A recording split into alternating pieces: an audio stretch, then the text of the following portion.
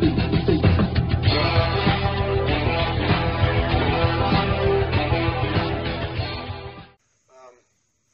if you adopt a vegetarian or vegan diet to become healthier, it's not going to happen. And part of the reason is because there's so many nutrient deficiencies you're going to develop if you stop eating animals. Such as? Well,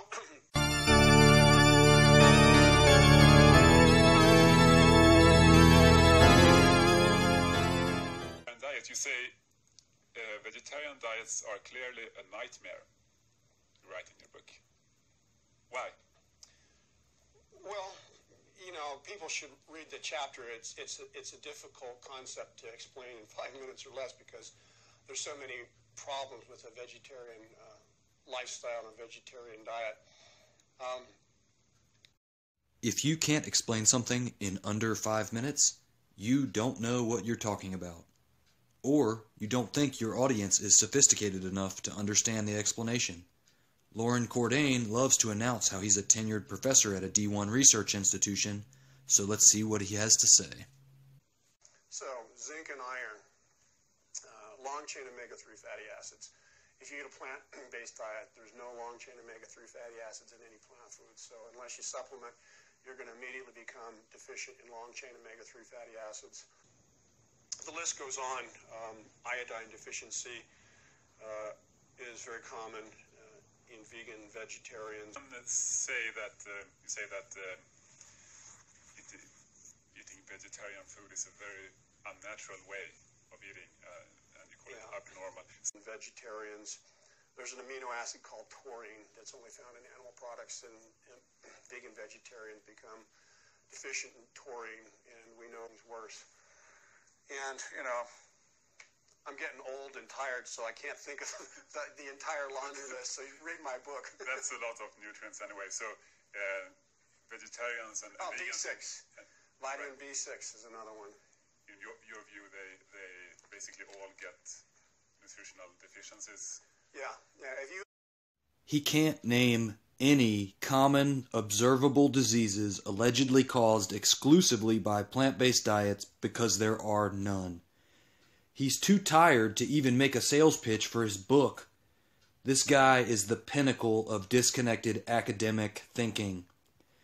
He's naming obscure micronutrient deficiencies in an attempt to mislead you away from a plant-based diet while recommending you get the bulk of your calories from meat and eggs.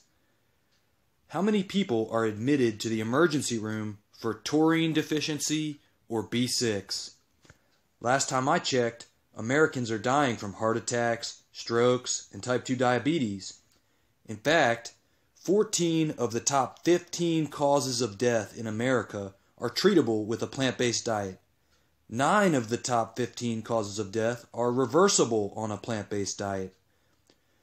Loren Cordain is trying to scare you away from getting carved up because his dietary advice is competing in the marketplace for your food dollars. Loren, go back to your ivory tower and practice phrenology on some prehistoric ape skulls, you greedy quack. So, I don't know if I can say this on TV or not. I have this kind of anal personality, and I don't let things go. Yeah, that's called constipation. It's from all that meat you're eating, because animal products contain no fiber. We've got 3 powerful meta-analyses that have combined all of the epidemiologic studies and all of the randomized controlled trials, and the conclusion of these, the largest studies that have ever been done on saturated fat would suggest that it has a very minimal effect on the development of cardiovascular disease. There's been about 10 meta-analyses published in the last few years that promote the conclusion that there's no connection between saturated fat intake and cardiovascular disease risk.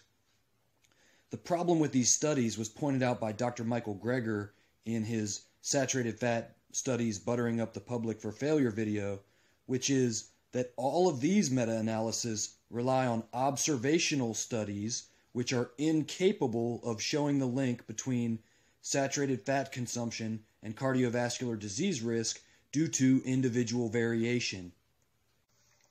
observational studies would show no correlation, mathematically could show no correlation. We've known since 1979 that observational studies simply don't have the power to show the relationship.